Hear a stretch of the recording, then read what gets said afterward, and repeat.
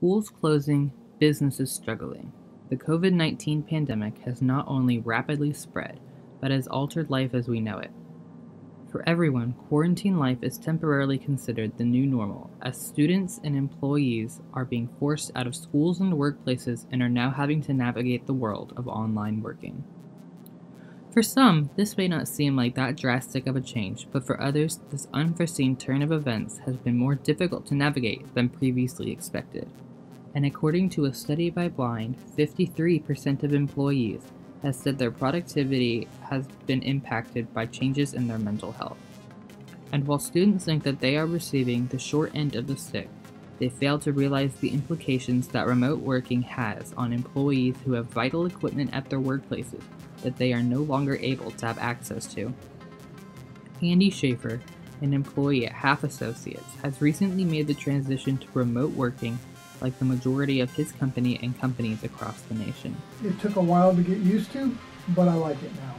Working as a supervisor in the surveying department of his company, Andy has faced many challenges associated with remote working. Because you're on the phone a lot, email, video conferencing, so you just got to keep constantly in touch with the people you work with. While keeping in touch is extremely important given the current circumstances, for many employees, the hardest part is not having access to the necessary equipment that so many use on a daily basis to complete tasks and projects. Big plotters that print out full-size sheets too big to print on your home printer. Learning to adapt and overcome the obstacles of remote working is something that students and employees alike are having to deal with and work through together. What I do is either go to the office and make a full-size print, or I'll just use like PDFs and look at it on my computer. Another struggle with remote working is that distractions are easy to come by when working from home. Dogs barking, kids yelling, TV blaring. Any minor inconvenience can drag you away from your work, and keeping on task is no easy feat. And trying to maintain a schedule when you can leave your workspace and stroll into the kitchen or any other part of the house a minute later can be a dangerous game to play when there are deadlines that are required to be met.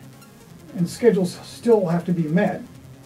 So that's a challenge, is because you're there home alone and nobody is pushing you. You got to push yourself. So schools and businesses are still doing their best to try and make remote working easier by quickly enabling remote access. And students are finally beginning to realize that the adults in their lives are struggling just as much as they are, with this strange turn of events leading to remote work from home.